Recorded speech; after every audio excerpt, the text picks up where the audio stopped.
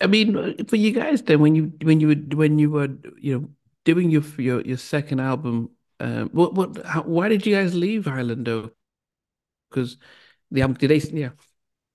Well, uh, we left Ireland because everyone said, y'all need to be somewhere where there's a black music division. Y'all need to be somewhere where you do the music. Because at Island in Polydor, the only person that was really getting what we were doing and what was Leotis Clyburn. He's the person who signed us.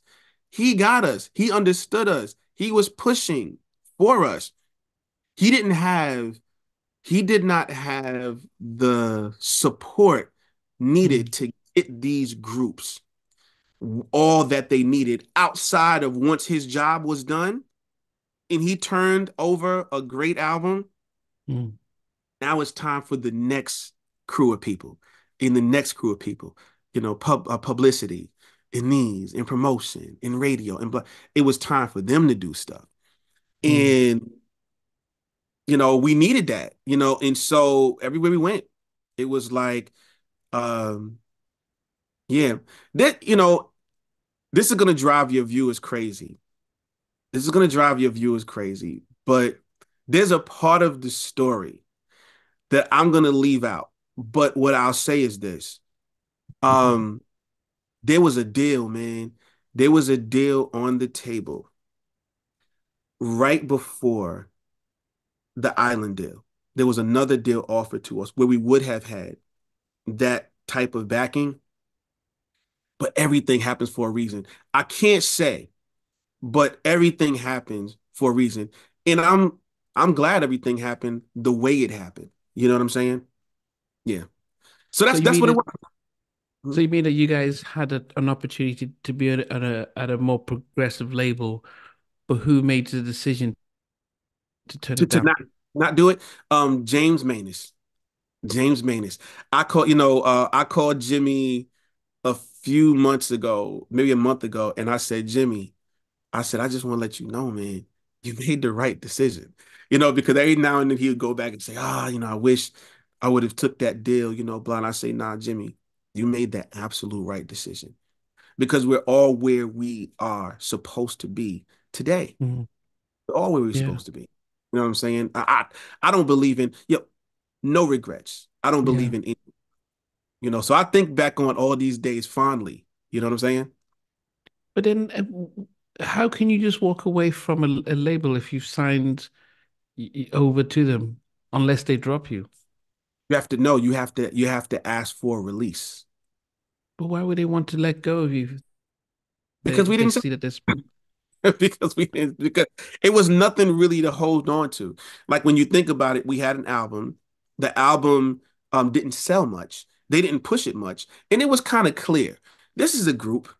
We don't get this group. We don't know how to, this is in a whole category which we don't really have, any dexterity in and stuff like that. It just made sense. It made sense for everybody because if they're holding on to us, what are they holding on to us for? Are they holding on to us to do another project that they wouldn't know how to promote and then put it out there? yeah. And then, yeah, so it just made sense. We got lawyers to ask for a release and we were granted the release. You can do that. It depends on the label. We didn't say we have another situation. Can you give us a release so we can jump right into like if we would have said that, then it would have been like, no, we did have another situation. It was Al B and them. That was the situation waiting. We never said that. I think we may have even told them we were disbanding. I don't know what we told them, but it was just like, can we leave? And these guys ultimately we got the release because I remember the day we got the release. We were so happy. We went out and we celebrated, and because we got the release. Oh. Now, at this time, then, has Andre taken over at Motown? Ah, you are good, my friend. You are good, my friend. Listen, so check this out. Full circle moment. Remember when I said when we were years before that, we sent a demo Yeah, from the to yeah. Uptown Records and they never we got signed originally through Albie Shaw's Absolute to Uptown Records. That's where we got signed. Uptown. First, we were at a party. I will never forget this. We were at a party and uh someone said, "Yo, Andre Harrell's no longer going to be at Uptown." And we said, "What? We're signed with Uptown. What's going to happen with us?" And at that party, we found out Andre's taking you guys with him to Motown, Horace Brown, and Mm, Anthony Hamilton. mm, We were the three. And Anthony was at that party. I don't know if he got that information like we got it, but um, and I just want to say shout out to a woman by the name of Catherine Wilkes. I haven't seen Catherine Wilkes since I was a teenager, but she gave me some advice. I was at the party and I was angry. Man, this is terrible. I dreamed all these years of being on Uptown Records. Finally, we're gonna be late mates with Jodeci. Like we're gonna be, this is it. And I was sitting there by myself, and Catherine Wills came up to me and said, "What's the matter?" And I said, I'm angry because everything just changed, and she said, "The reason why you're mad," she said, and she was so right. The reason why you're mad, she said, is because she said, "You see all these people?" And I said, "Yeah." She said, "You think they're in control of your destiny." And she said, "They're not." She said, "You have your own destiny. They're not in control of your destiny. So whatever your destiny is, it is that." And she said, "Everybody is just a pawn." She said, "And if they're going to help you get to your destiny," she said, "they can't even do nothing about it. Don't worry about it. Do what you do." And I never forgot that to this very wow, day. And when I wow. walk into meetings and all that stuff, I don't walk into a meeting and say, "My life is in your hands. Yeah, Please do yeah, yeah, things for me." Like, it's yeah, not. My destiny is my destiny. What's going to happen is going to happen, yeah, whether I like it or not, whether you like it or not. So ultimately, just do what I do. yeah. So we ended up, so it was like y'all gonna be on Motown. And I grew up loving the Jackson Five, and I left that part out. But growing up, you asked me about growing up in Queens. I used to listen to the Jackson Five so much.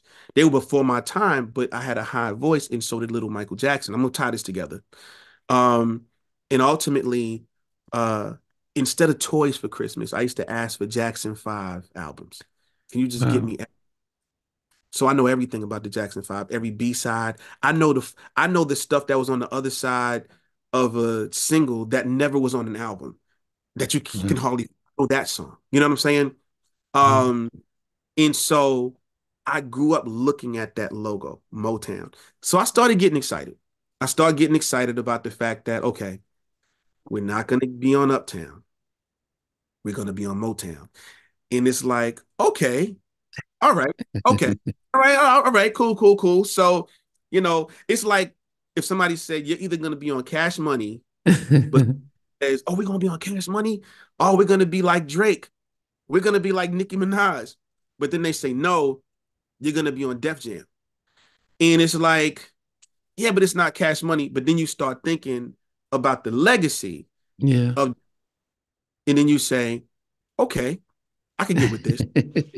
I could get with this. And that's how we felt about Motown. Well, that's how I felt about Motown. But I do wonder then because if you had stayed at Uptown, would they have signed So For Real? Soul for Real was already there. Ah, okay. And Soul Monifa. for Real they were already there. Soul for Real was Okay. already there. Okay. We were gonna be label mates with Soul for Real. So I guess it Yeah. was gonna be like the Temptations and the Four Tops. You know what I'm Yeah, saying? yeah. Because Heavy had it down with the So For Real with him with the Monifa. He had the Lost Boys when he took over. So they still uh, um I spent about 5 hours talking to Jimmy Love Jenkins. Jimmy Jenkins. Oh, you spent. Oh man, Yeah. they love Jimmy Jenkins. Jimmy Jenkins. Shout out to him, man.